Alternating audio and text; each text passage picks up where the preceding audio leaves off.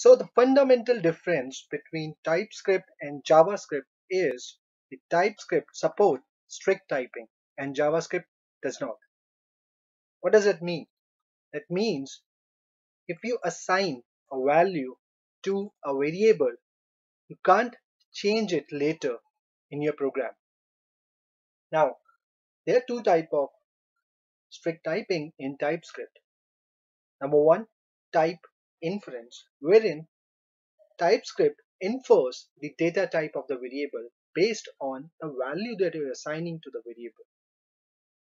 The other is type annotation, wherein you are explicitly mentioning the data type of the variable. Now, in this video, we are going to focus on type inference. Type inference takes place when initializing variables and members, setting parameter default values, and determining function return types. So in this video, we are going to work on the very basic data types like string, number, and boolean. We'll cover arrays, objects, and functions in much more detail, and I'll create a separate video on each of these topics. So stay tuned.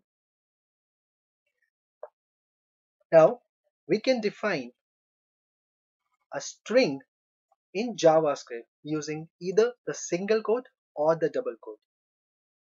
So you can use the same concept in TypeScript as well.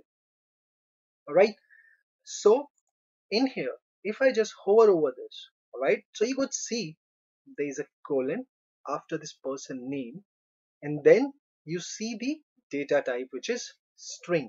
Okay, same way if you assign a numeric value, now it could be whole integer or the fractional value, because in JavaScript you do not have the concept of integers or floats. So every numeric value, be it the whole number or the fractional number, is represented by the single data type, which is number. So now if you just hover over this age variable, you see the colon and the number. Alright, this is all happening because of the inference. Okay, now in sports, okay, so you could see colon boolean. So like we said, we can't change it at later point of time in the program. Let's try it. So we say person name is equal to, if I try to assign a numeric value, we see an error. Let's hover over this and we say type number is not assignable to type string. Okay, so this is not allowed. Same way, you can't do it like, let us assign the value false, which is a boolean value. So same thing, right? Again, not allowed. But what is allowed in here is, so you can assign it a new string value. Okay, that is allowed. Okay, so no problem in that. Same is the concept with numbers.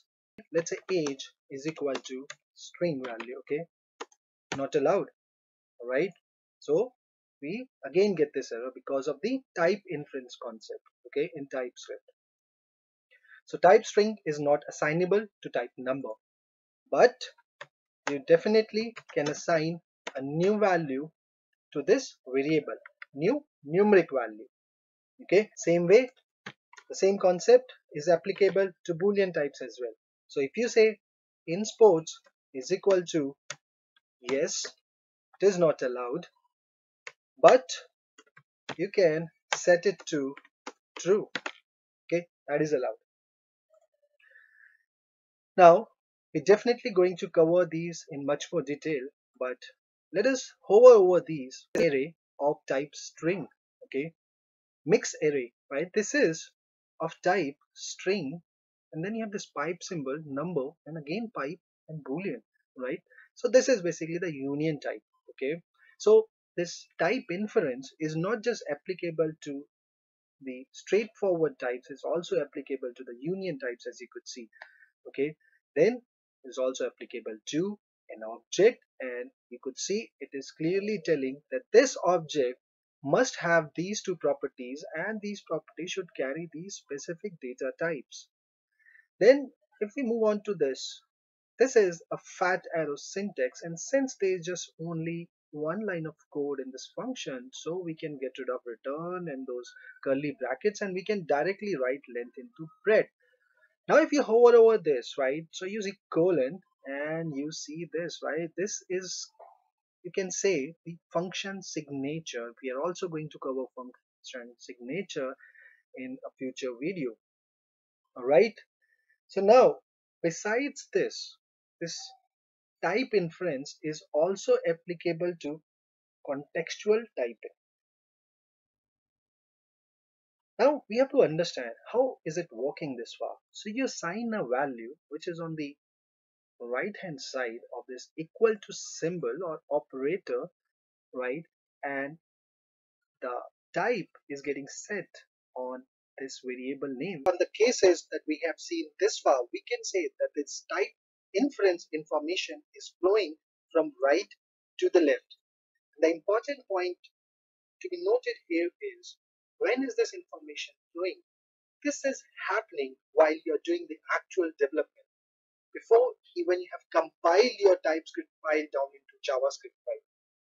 Right, so that ways you can catch these errors quickly. The type inference also work the other way in some cases, right? So this is known as contextual typing. Contextual typing occurs when the type of an expression is implied by its location. Let's see an example. So we use the document object now, and we say dot on mouse down, okay, and we say function event is the parameter. We just say event dot button, so this property is there. The moment I say console.log event dot try, let's say, okay, so here the TypeScript type checker use the type of document dot on mouse down function to infer the type of the functional expression on the right side of the assignment. When it did so, it was able to infer the type of event parameter, which does contain a button property but not a try property. All right, let's see another example of contextual typing, of course. So we say document dot on click,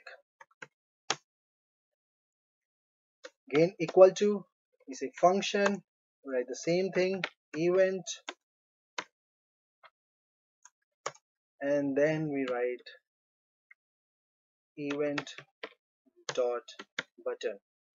Okay, now in this example, TypeScript knows that the event parameter is an instance of, okay, so this you could see is an instance of mouse event because of the click event. So TypeScript knows that. However, what will happen if I change the on click to on scroll? All right, so from click to scroll event. Now we get this error. Okay, TypeScript knows that the event in this case is an instance of UI event and not a mouse event, and UI event does not have the button property. Therefore, TypeScript throws an error. In the upcoming videos, okay, we'll talk more about arrays, objects, and functions. So I'll see you in the next video. Thank you so much.